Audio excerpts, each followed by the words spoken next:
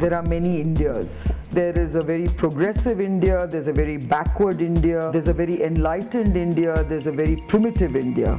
I think women also find spaces and roles and responsibilities which are very, very different in each one of these Indias.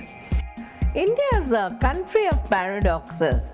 We have a country which has produced Indira Gandhi, a Prime Minister who studied in Cambridge, but we still have in the villages 40 to 50% of the women are illiterate, and they are taken out from young age because they are girls. Many homes also you can see the first preference will be given to the boy child. Even when they are giving to the same education, he will be given a vehicle, she will be traveling in a bus.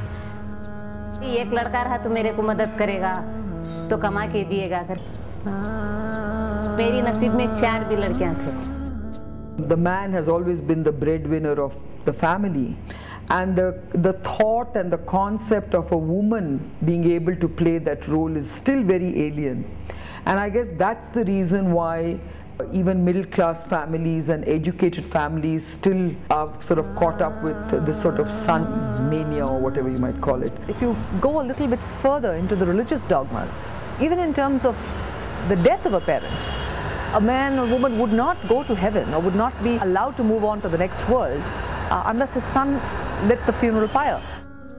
From the time a girl is born, the first thought is marriage and dowry. The very survival of the woman in the matrimonial home is subject to the kind of dowry she brings, is subject to the kind of gifts she keeps on producing and giving, and her whole right to life revolves around this. So no one wants to invest in a girl. So today what we are really witnessing is a genocide. In the name of technology, female fetuses are being terminated. You have now in modern clinics in the city the practice of sex determination and then the killing of the female fetus. Now this is illegal. It is strongly banned and strongly discouraged. It is a criminal offense.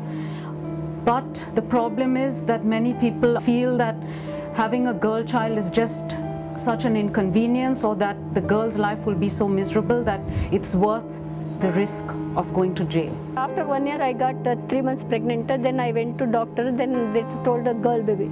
Then I went to abortion because I don't want to keep first only girl baby. Girl baby means for 18 years I have to search some boys to get married. I have to make property. That's why I doesn't like girl's life. Means it's very problematic life.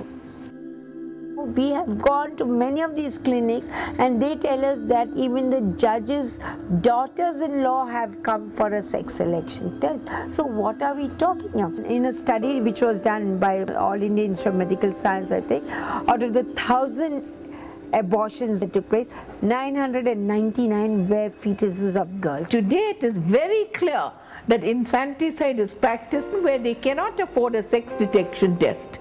When the child is born and it's a girl, it's like a clear act that I have to do away with this child.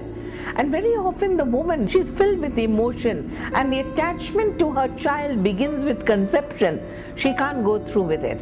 फिर भी एक लड़की पैदा होगा, तने मेरे मर्द बोला ऐसा बच्चे ये लड़की कूद किधर तभी ले को चाको छोड़ डाल, तो ऐसा बोला। हम बोला नहीं कैसा छोड़ेंगे, हम लड़की हो गया हम कैसा छोड़ेंगे, ऐसा हमें बहुत रोको उसको पावा सब पकड़ दिया, नहीं हम नहीं छोड़ता, बच्चे को नहीं छोड़ता, ऐसा बोला। This is a grandmother, mother, relatives only. They kill the child. It's horrible because they put the pillow, suffocate the child, or stuff something inside the mouth, including sawdust. Pigeon डाल को ये बच्चे को ये निकाल दो, ऐसा बोला। बेजार हो गया, मेरे को नहीं ऐसा नहीं करता, हमें ये लड़की को नहीं ऐसा करता नहीं। फिर भी मेरे फ्रेंड का पास वो चावल खाए देखो, वो मुंह में डाल को वो उसको डाल दिया, मेरे को मालूम नहीं है। फिर मेरे हस्बैंड को पूछा किधर बच्चे, ऐसा बोला, वो बोला मर गया।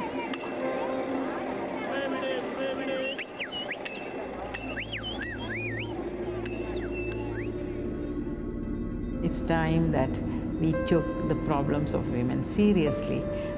We hold up half the sky and we get maybe 10% of the share of the world. Women's problems is our problems. All the women should come together. Till we get united, that the problem will be never solved. Why would you deny a child that you could bring into the world a chance to be the next woman on the moon or to run this country? I mean, it could be the other way around also. For all you know, in 20 years from now, there could be selective sex determination in favor of a female. So you actually are opting out of male children. Who knows? So what is going to happen? We're going to have one woman having 3-4 husbands if this sex imbalance continues. As a woman, how can you allow atrocities being done to another of your gender, particularly a little one who's unable to protect herself?